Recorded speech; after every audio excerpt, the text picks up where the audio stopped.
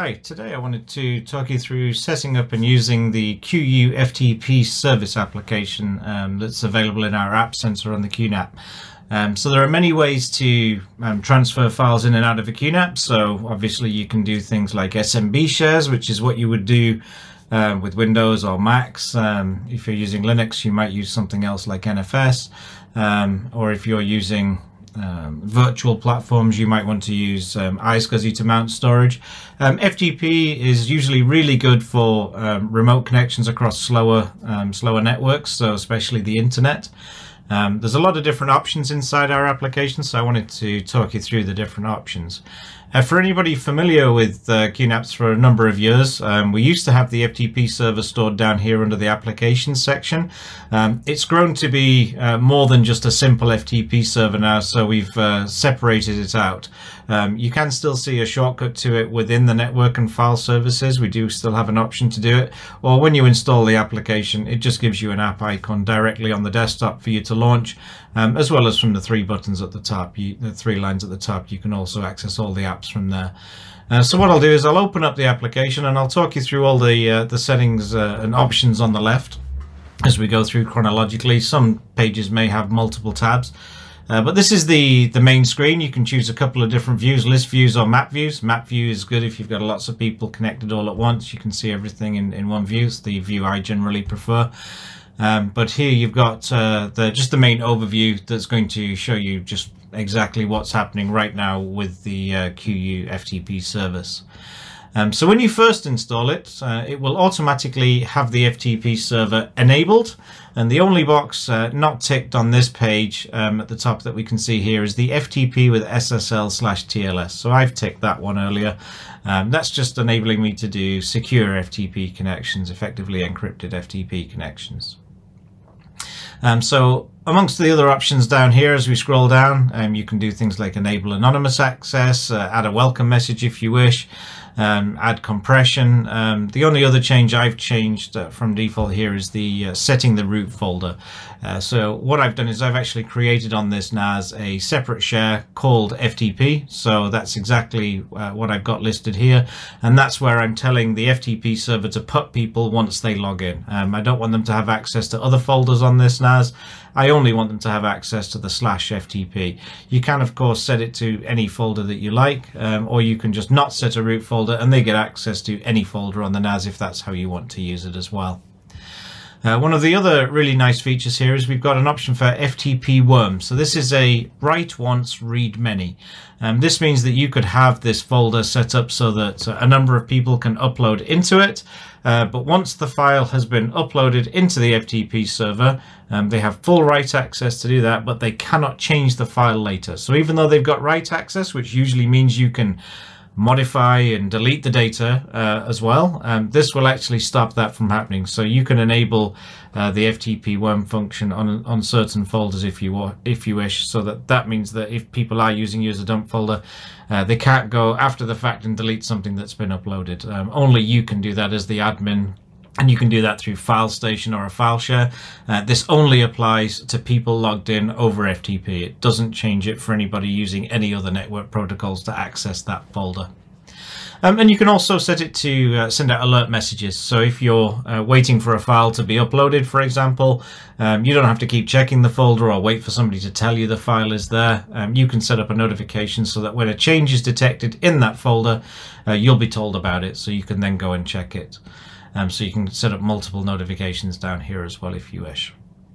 The other important option here on the system option is connection. So under connection, you've got lots of different options for limiting how many people can connect at the same time, how many accounts can log in at once with that login name. Perhaps you have a pool login that multiple people use the same login, especially if you're using the FTP worm feature. A lot of customers seem to have like an upload/upload username and password that they like for users, just so that anybody that wants to dump data in, they can. Or you can also set performance limitations on the uploads and downloads from the FTP server as well. One important section is the passive FTP section. So if you are using the FTP server remotely, you will typically be behind a firewall with your QNAP. So you do have to open up not just the standard FTP ports, which are on the general page. So that's over here, port 21. I would generally recommend forwarding ports 20 to 21 first of all, and then I would come over here and then I would forward the defined port range here as well on your firewall. So what I mean by forwarding, so you would go to your firewall software and you would tell it to let the ports through to the QNAP IP address. That in my case, that's 10.10.0.195 on my network. It will be different for yours. So I would tell my router, my firewall, to open up the ports 20 and 21 plus these ports through to my QNAP for the QuFTP service, to make sure that anybody that is connecting in remotely, they're able to do so with all the ports that the FTP service is listening out for. You can change this port range, you can reduce it from this amount of ports to something a lot smaller if you wish, but that's what I would recommend doing. So passive FTP is more often than not used when you're using the FTP service from behind a firewall. So passive sort of helps that work.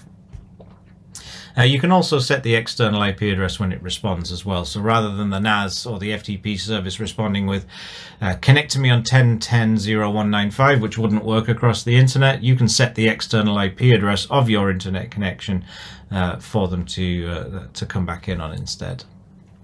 So that's the system section. We'll move now on to the users section. So users, this is exactly what it sounds like. You can create different users and you can choose whether or not those users have FTP privilege or not. So just because they're a user on your NAS, it does not mean that they have to have FTP access. You can restrict them here and you can change the settings for the different users over here on the right. Exactly the same for groups. You can set the groups up with different rules. So rather than doing individual users, you can just put everybody into, say, an FTP group where that group is allowed access. And if they're not in that group, they don't have access to the FTP. We do have a rules engine, so if you click create here, you get options to restrict certain access hours for the FTP server. You can limit the access to certain things. You can choose to have watermarks automatically inserted into pictures or videos that are uploaded to the FTP server, and you can choose source and destination locations for those watermarks. And so you can create multiple rules there as well. So that's the FTP server portion, which is people logging into this NAS to access data. The other really nice option here is we have an FTP client.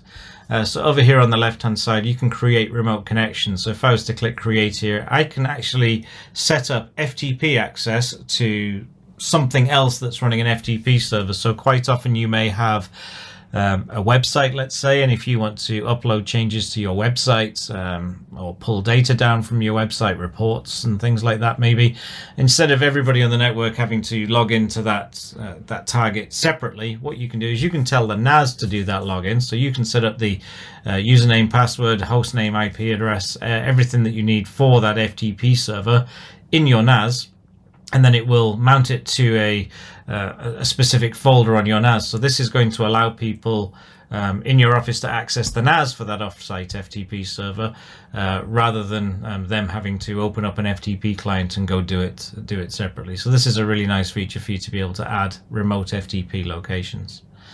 The logs are also pretty detailed, so it gives you a lot of information about who's logging in, things that have changed, any settings that have been done. So you can change system events, so this is changes within the service, or you can go to the system access log, which is every time a user has logged in, logged out, what they access, things like that, whether it was an upload or download.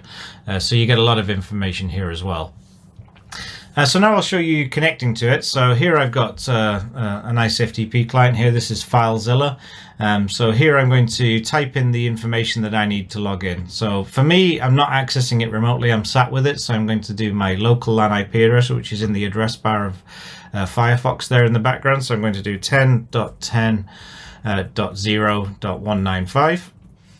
The username for my NAS is just Craig. And I'm going to type in the password that I'm using, and I'm going to choose port 21. So that matches the port number that's set over here. So I'm going to log in on port 21 to access this.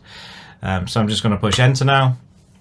and I can see that it's logged in, everything's connected, and now I can see on the left hand side here everything on my local machine here, and everything on the right is the remote site. So in this case it's the NAS. So you can see different informations, file sizes, file types, things like that. So if I want to download something, I can right click a file, I can download it, I can add them to a queue. So if I click download, that's now downloading. And if I come back to the overview page over here, we should see that I'm now logged in and there's a transfer happening. It gives me download speed information. I see monitor. So that's the list view. If I switch it to map view, we can see that Craig's logged in. So if you've got multiple users logged in, I find this view a bit better, and I find these monitor tables a bit nicer. So this is just showing you what's happening, who's transferring what, and getting that data down. So it's a nice user interface, very easy to use for anything that you need to do with FTP. Again, we do have a few different ways to access your NAS remotely. This is just one of them. This is a free app. It's just available in the App Center. It has no dependencies, so you don't have to have something like Container Station installed first or anything like that. It's just a standalone application. So we can see that that's still downloading there. We've nearly downloaded that whole ISO file there of Windows Server 2016. So that's finished. It's now stored on my Mac here. And we should see that the connection monitor drops off. Instead of transferring at a certain speed, it's dropped off the cliff now because the transfer has finished. So yeah, that's QuFTP on the NAS. It's available for every single NAS that we do that runs the QTS or QUTS Hero operating systems. Doesn't matter what the CPU is, it doesn't have to be Intel or AMD, it will work on any of our NAS. If anybody has any questions on this application, please do let me know and we'll get back to you as soon as possible. Thanks a lot. Bye.